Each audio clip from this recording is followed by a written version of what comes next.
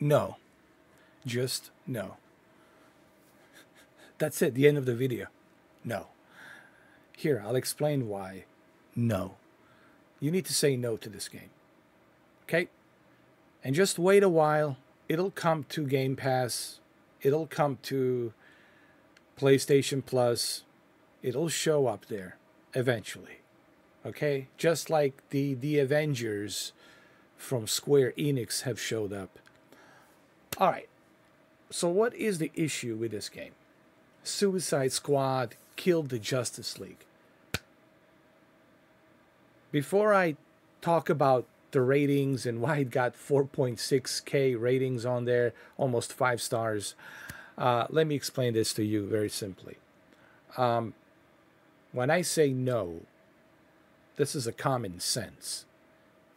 It has nothing to do whether you have the money, whether you are fully loaded. It doesn't matter. This has to do with the common sense. Is why? Why would you? Because if you pay for this game, if you give them $70 or $100, God forbid, you are letting them know that this is okay. You're letting these greedy companies, you're letting them know that they can take the advantage of the DC comics and they can go ahead and take your money. But I know you're going to say, well, why you don't think this game is worth it? Well, have you looked at the reviews? Have you looked at the Metacritic? Have you looked at the reviews? Did you see how badly the reviews are bombing right now on this game? And for the life of me, I don't think this is right. I don't think that nearly 5 stars, no way. It cannot be 5 stars.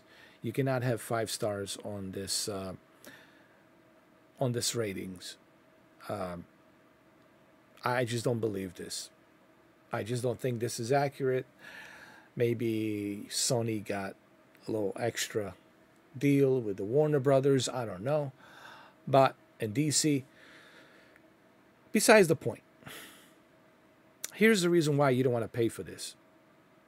Just like you shouldn't have to pay for Need for Speed Online for the same reason you didn't have to pay for the Avengers Online. Any game that is a required online game, you shouldn't have to pay for it. It should be free to play. If you look at Fortnite, if you look at Warzone, if you look at PUBG and all these other games, they're free to play. Apex, right? So many out there. You shouldn't have to pay for this because it's a multiplayer online only video game. Why would you pay $70 for something that it's a service-based online only, and it requires an online internet to be played? And hopefully the service is still up. Hopefully the servers are still up. And you paying $70, you know what you're doing? You're not owning this game. You're paying for a lease. You're leasing it for $70, or God forbid, if somebody was dumb enough to pay $100 for this thing. Okay, so, but whom are these companies aiming with this? I don't think they're aiming at like guys like me who are smart, who are mature, in their 40s. I don't think they're aiming at guys like you who are in their 40s or their 30s, who are smart enough, intelligent enough. I think they're aiming at kids, children. Because children, they're kids. They don't know any better. They see DC comic book characters and they want to have it. They want it. And of course, the parents has to buy it for them, so that way they don't listen to them scream all the time and cry and moan about it. So they'll give them the money and they'll buy it. So that's who is purchasing this, the kids. And that's to whom these companies, DC, Warner Brothers Digital. Is it Warner Brothers Digital? Let me see. Who is this company? dude, is this who I think it is? Is this the creators of Warner Brothers Interactive? It's a publisher. Who's the developer? Rocksteady, dude. Rocksteady. Rocksteady. Now, this is even worse. I know I might be late to the game here. Rocksteady.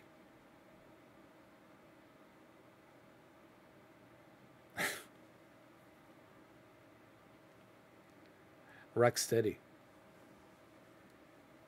Why? I need to bring my microphone closer. Rocksteady. We gotta talk. Why? Why? It's a simple question, and I don't think I'm the only one that's asking this question. And I don't think you'll ever give us the answer. But I think we know what the answer is. Greed, money, quick cash grab. Here, I answer that for you. That's why. And you're aiming this at children so they can go ahead and tell their parents and grab their parents' arm and give them the wallet so they can go ahead and purchase this. And that's who's giving all of these ratings is the children, kids, yeah, on their PlayStations. And that's who's buying this. So they can live out their, fantasies of playing a shark and all these other characters, right?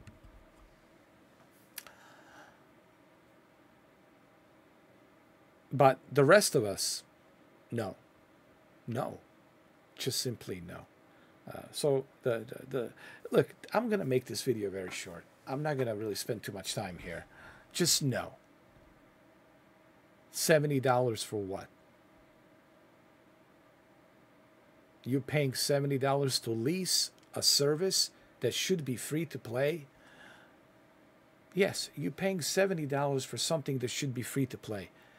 And when you purchase the $70, guess what you're doing? You're just leasing it. So you can lease the service. Who knows how long the service is going to be on? Maybe a few years, 3 years, couple of years, and then they turn that off like they did with Need for Speed. No, guys, no. Don't buy this.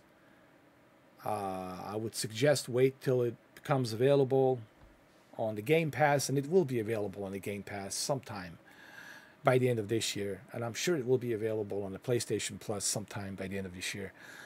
Please, guys, don't be idiots, don't be dumb, and I don't want to use this language, but don't be smart about it, And even if you have the money, be smart about it. You're better off getting a Tekken than this. At least you can play Tekken offline with all the 32 roster characters. At least with Tekken, you can play it offline. So, no, and no. And just look at the reviews. Just as a big, flat no. And I'm going to end the video by just saying that. No. And that's going to be the title of this video. Suicide Squad killed the Justice League. No. And we'll just leave it at that. Okay? All right. There you go. That's the end of the video. That's it. Nothing else to say here.